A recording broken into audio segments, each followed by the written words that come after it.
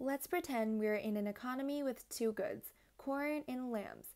There is a fixed amount of resources shown by the one piece of land, which would be used to either grow corn or graze lambs.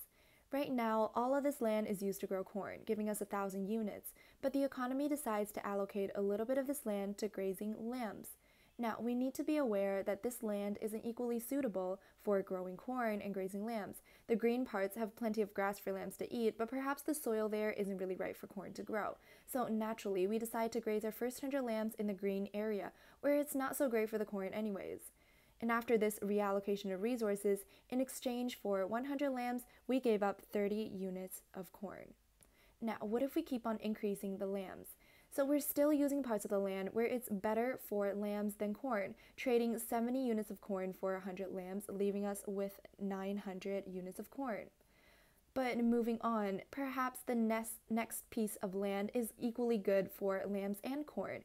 We will have to give up 100 units of corn for 100 lambs, leaving us with 800 units of corn. However, the next lambs that we add will have to take up the land where it's better suited for growing corn than grazing lambs. Perhaps the soil is full of nutrients good for corn, but they don't really benefit the lambs very much. Now, if we choose to keep on swapping corn for lambs, we will have to give up 200 units of corn for 100 lambs. And lastly, the last bit of land that's best suited for growing corn and least suited for grazing lambs will be used for the lambs.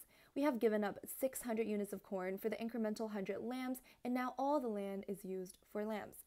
And in conclusion, we see that although we have increased grazing lambs at a constant rate, the opportunity cost of an incremental 100 lambs, or the corn that we have to give up for 100 lambs, is increasing. This is because factors of production are not equally suited for producing the two different goods, hence the increasing opportunity cost gives the PPC curve an outwards bowing shape.